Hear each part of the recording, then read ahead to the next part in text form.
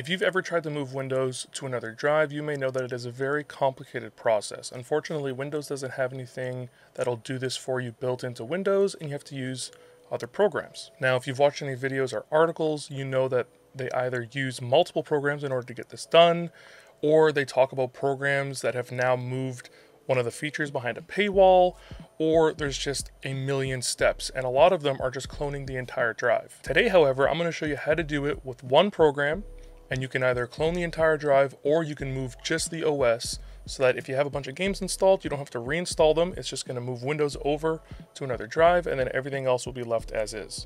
What we're going to be using is called MiniTool Partition Wizard, and we're actually going to be using version 10, which is from 2017. This version still has everything for free, so you don't have to pay anything, you don't have to use multiple programs, everything is built directly into it. So what you're going to want to do is go ahead and head to the link in the video description below, go to that link, download version 10 of MiniTool Partition Wizard, make sure it's version 10, then go ahead and install that. Once you get that installed, you can go ahead and launch the tool,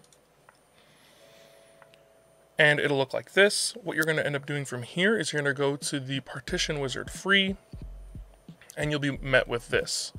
So the nice thing about here is it also helps you identify your drives. So we're going to be moving our Windows from this disk 2 here, which is a Team 500 gig 2.5-inch SSD, and we're going to move it to this drive, which I already did as a little tester, but we're going to redo it, and I'll show you how to actually clear the drive as well really easily in this tool. And this is going to go to my Western Digital 1 terabyte SN750. So first we're going to have to clear this drive out. So we're going to actually go ahead and go delete all partitions. We're going to click yes, and then we're going to click apply. Should be pretty quick. And now we have a fully blank drive here. So now what we're going to do is we're going to go to disk 2. We're going to go migrate OS to SD. And this is where you get to choose if you want to clone the whole disk or if you just want to migrate your OS. So we're going to do, we just want to move our OS, and we're going to choose our Western Digital there.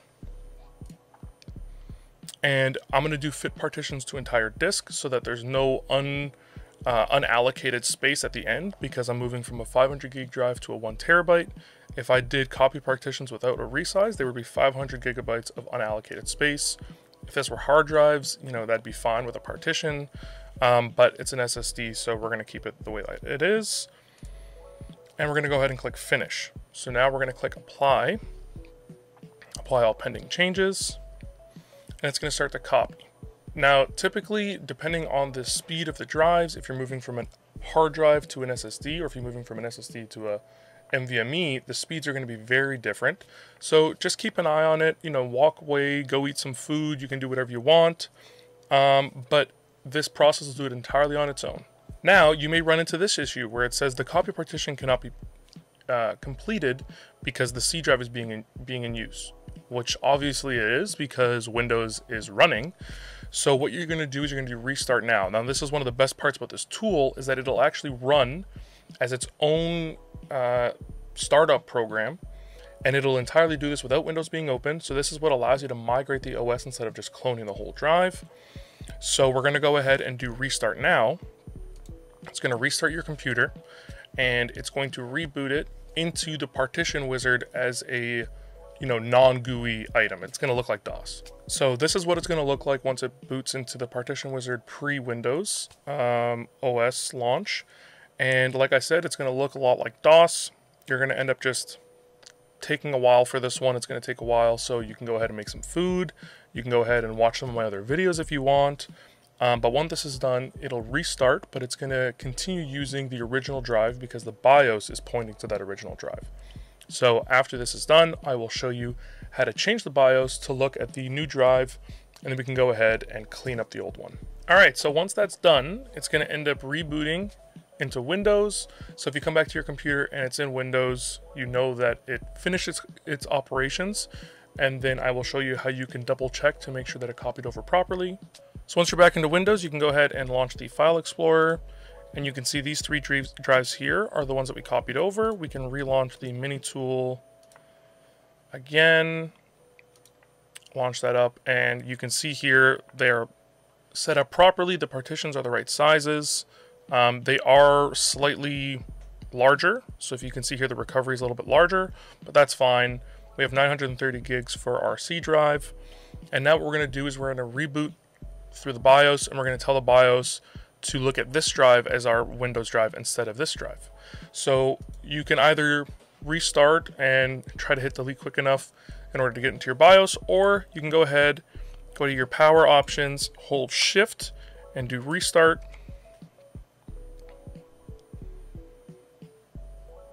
And it's going to bring you into this option menu. You can go ahead and click on troubleshoot, advanced options, UEFI, and restart, and this will automatically reboot you into the BIOS. So it just makes it a little bit easier if you find it difficult to get into the BIOS quickly enough, or if you have a 60% board that doesn't have your function row keys or your delete key, this makes it a lot easier to get into the BIOS. So now that we're in the BIOS, don't mind the really terrible resolution because my monitor is 1440p and it's going through a capture card. It does all this weird stuff, but we're going to go ahead and go into the boot menu here, and we're going to change the first boot option to my Windows drive, my Western Digital, sorry. So we're going to go ahead and change that. Come on, there we go. And then the team is going to be our additional one, so that's fine in case the Western Digital one fails. And now we're going to go ahead and press F10, save and exit. And now it's going to reboot using the new drive as our Windows drive. So as you can see here, we booted right back in. We still have our wallpaper. If we go ahead and open up the C drive, you can see that we're now on the new one. It's much larger, 930 gigs. And we've got everything here, which is perfect. If we go ahead and go to our Partition Wizard, you'll see that now our drive here is all listed, and this one is actually not allocated anymore. So if you do want to clean it up, if you want to take some files off of it, you can go ahead and do that. If you just want to be able to read off of this, you can either add a drive letter in this tool. So you can change the drive letter. We'll make it G. We'll apply that, say yes. And now we'll be able to see the G drive in here, and we can go ahead and pull anything we want off. You can also do this directly within Windows using the Partition Manager. But since we already have this open, it makes it very easy. You can go ahead and manage whatever you need to in here, and you're all done. This is just a super simple way of doing it using only one piece of software that does everything for you in a very easy way. We are using an older version, but this older version is a great piece of software. It really sucked that they updated it and put everything behind paywalls, but luckily we still have the ability to download the older ones. So I hope this video helped you out. I hoped it helped solve any of your painful issues that you were dealing with. I know that I've dealt with this a lot, and I've helped a lot of people when building new computers or when migrating computers over from one drive to another. So this is a super helpful tool, and I use this all the time. If you did find this video helpful, I'd really appreciate if you like, subscribe. If you have any questions, comments, or feedback, feel free to leave those down in the comment section below, and I will try to get to them all as quickly as possible. I want to thank my Patreon sponsors, Thought Slime, Step Back, and Roger Son of Dojo, and I want to thank you for watching this video. As always, stay safe out there. I'll see you next Friday.